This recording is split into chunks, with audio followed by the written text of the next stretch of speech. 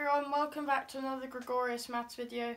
Today we'll be doing arcsin of 2, or sine x equals 2.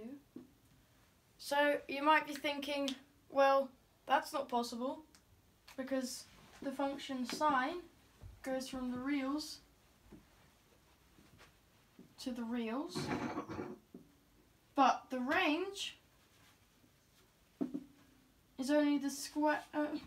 Is only -1 to 1, the closed interval between -1 and 1. So how is it possible to get sine of x equal to 2? Well, this is true for the real numbers, but for the complex numbers, things get a little bit more spicy. So, I'll just say e to the I theta equals cosine theta plus I sine theta. So e to the negative I theta equals cosine of theta, because cosine of negative theta and cosine of theta are equal. And then minus I sine theta, because sine of negative theta equals negative sine of theta.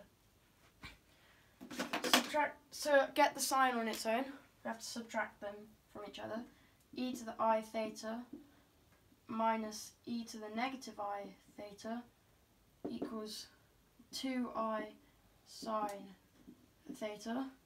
So dividing both sides by 2I leaves us with this. So let's plug it in.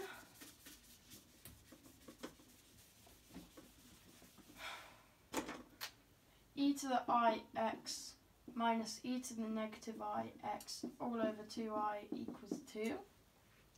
Multiplying both sides by 2I leaves us with e to the ix minus e to the negative ix equals 4I. And now multiplying both sides by e to the ix leaves us with e to the ix squared minus, well, e to the negative ix times e to the ix equals e to the ix minus ix, which equals e to the power of 0, which equals 1. So, minus 1 equals 4I times e to the ix.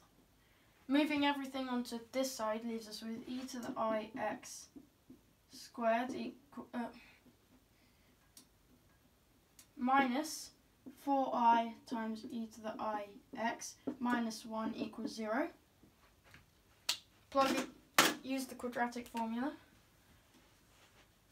E to the ix equals negative, because this is a quadratic in terms of e to the ix, negative 4I plus minus the square root of negative 4I squared minus 4 times 1 times negative 1. That might not be legible now, but that's basically 4 times 1 times negative 1 all over 2 times 1, which equals, well, these two negatives will cancel, 4I plus minus the square root of negative 4I squared equals negative 4 times negative 4, and then times I, which is negative 4 squared, which is 16, times I squared, which is negative 1, so actually it's just negative 16, equals negative 16 minus 4 times 1 is just 4, and then that times negative 1 is negative 4, so actually it's plus, because minus is plus, 4 all over 2. That becomes negative 12, which equals 4I plus minus I times the square root of 12 all over 2. because the square root of a negative is just I times the square root of that positive. And then square root of 12 equals square root of 4 times square root of 3, which equals 2 times the square root of 3. So this equals 4i plus minus 2i square root 3 all over 2. Now we can do a lot of cancellations.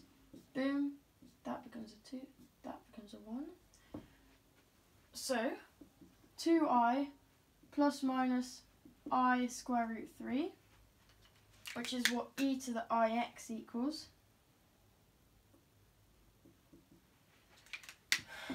Now factor out an I times 2 plus minus the square root of 3. And now we can take the natural log on both sides. Ix equals, well, this is just a product of two different things, so we can use a natural log property. This is ln of I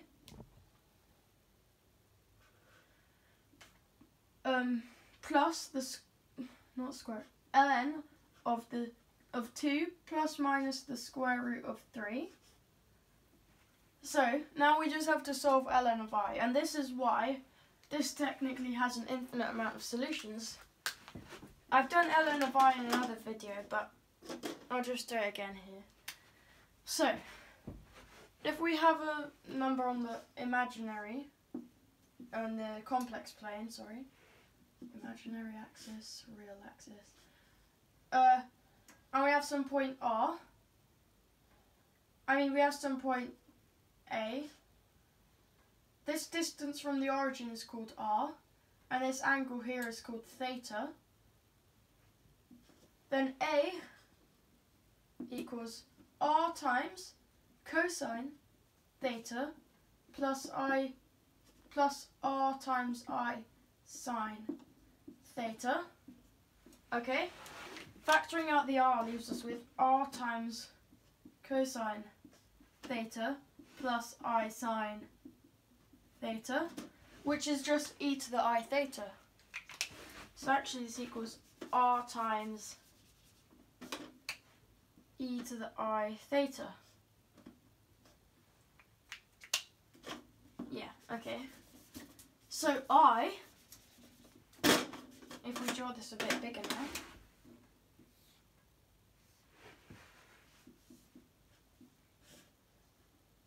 I is here, roughly, I. The distance from the origin is just 1. And this angle here is just a right angle, so it's pi over 2. Okay, so I actually equals 1 times e to the I pi over 2. So the natural log of I equals, in fact, it's perfectly reasonable to go around a whole 2 pi radians, and another whole 2 pi radians, and another whole 2 pi radians, and so on, so on, so on. So actually I equals this, but also to the power of I pi over 2 plus 2 pi n. Okay, so this just means that we can go around in a 360 degree or 2 pi radians and we'll still get I, which is why this has an infinite number of solutions, because we can pick any n. But for now we'll just take the principal value, which is just e to the I pi over 2. So the natural log of I equals the natural log of 1 plus the natural log of e to the I pi over 2. Well, that's just 0, plus that and that cancel, I pi over 2. So, ln of I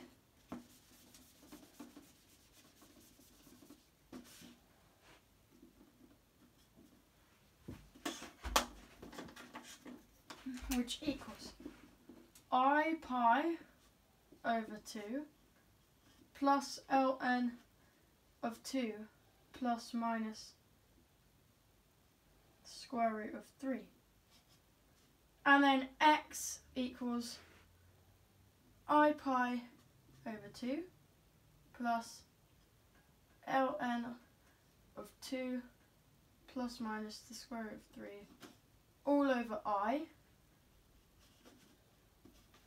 Okay, and now we're not quite done because we can simplify this a little bit more. Okay, so this equals that I and that I will cancel. So this equals pi over 2 plus ln of 2 plus minus the square root of 3 and then divided by I. And now that is the principal value solution to arcsin of 2.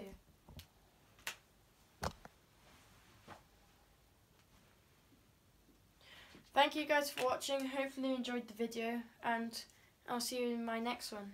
Goodbye.